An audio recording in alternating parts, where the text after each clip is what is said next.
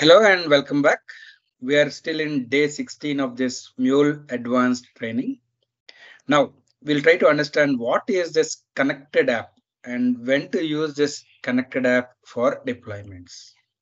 Very interesting one. Let us see. In earlier lecture, we understood how to deploy to Cloud Hub using this Mule Maven plugin.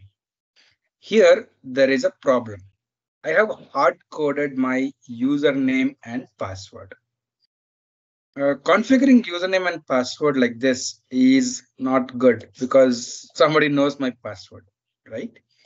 So normally the best practice is to use something called as connected app. So what we will be doing is actually in this case using Maven, we are deploying to Cloud Hub, right?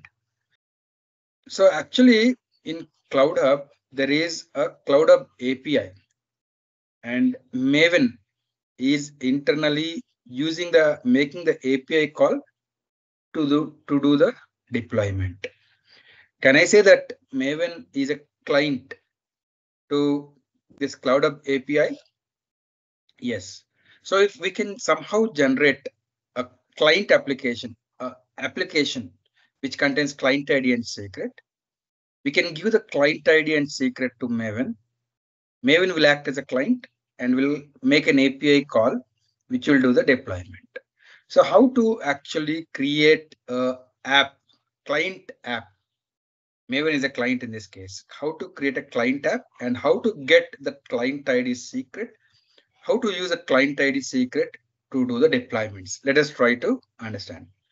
Okay, so I'll go to my AnyPoint platform and I'll log in. I will go to access management. Here you can see that there is something called as connected app. I can create an app. Right now there is something, I'll delete it. Okay, so I'll create app. I can give a name. This is an app which represents Maven. So I can give Maven app. So Maven will be acting as a client to the Cloud Hub API. So I'm creating that app. App will act on its behalf. So I want to generate a client ID and secret. And for this app, what all permissions? Permissions are nothing but scopes. So I'll give all the permissions. Normally, your administrator will be giving only limited permissions for a particular client, but right now I'll select all permissions, all scopes actually. Next, for which business group? This is my business group. And for which environments? We are going to generate a client ID and secret for which permissions will be granted. For which environments? I want to give it only to sandbox environment. Next, add scopes, then save. So we have generated a connected app. For this, actually, if I click on it, it will show me client ID and secret. We can use this client ID and secret in our Mule Maven plugin for doing the deployments. How? If I go to the documentation of Mule Maven plugin for deploying to Cloud Hub, the documentation clearly says there is something called as connected app client ID. I'll configure this connected app client ID. Now I don't need this username and password. I'll comment it out. Here, instead, I'll configure connected app client ID. And also I need to configure connected app client secret. And also connected app grant type, the value must be client underscore credentials. Okay. The value of this must be client underscore credentials. Now I need to get the client ID. I'll go to my connected app. I'll copy this client ID and secret. This is the secret. So now I have not used username and password. I have configured connected app client ID and secret. That's all. Now we'll be able to deploy. Let us see if we'll be able to deploy or not. I'll go to this directory, command prompts, and simply as usual, mvn clean deploy -d mule deploy. That's all.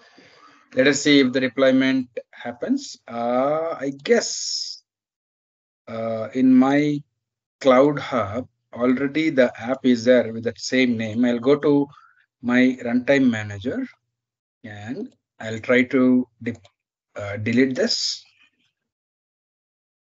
Yes. So the build is happening. Let us see. This Mule deploy plugin, will it create an app and try to start that app?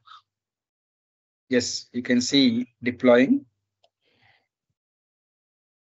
In some time, it will show creating application.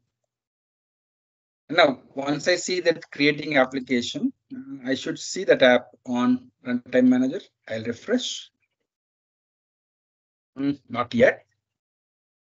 Here it is saying starting the application. Oh, I'm in dev environment. Sorry, I have to go to sandbox. I'll switch. You can see that the application is right now getting deployed. So the same thing we can achieve by using a connected app, right?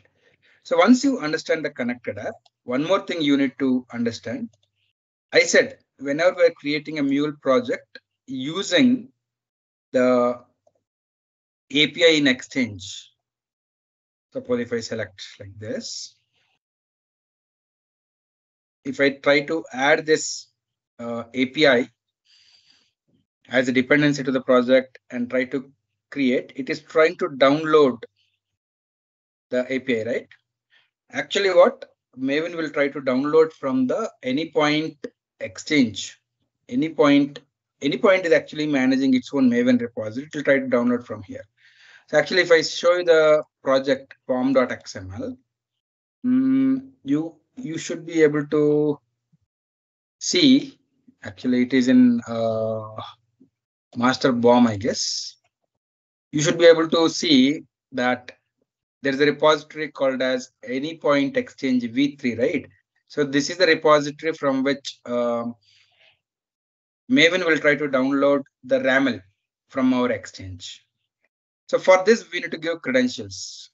As you know, already in my local repository folder, in my .m2 folder, in settings.xml, if you remember, we have configured a server with ID same as AnyPoint Exchange v3. This name, AnyPoint Exchange v3, this should match with the repository ID. And earlier I have hard-coded username and password. Now, instead, what we can do is, I can actually comment out this part. And there are some conventions to be followed. Now, instead of hard coding username and password, which is not safe, the same thing can be configured like this. The ID is same. Username must be client like this. 3 tildes, client in C capital, 3 tildes. Then for password, this is a client ID and this is a client secret. Between them, 1 tilde, question mark, tilde. This is a syntax according to documentation, right? This is how we can actually use client ID and secret even in our settings.xml. Okay. So we can avoid typing our username and password in our settings.xml by using a connected app. Okay, I hope you understood about connected app. That's all for now. I'll see you in next lecture.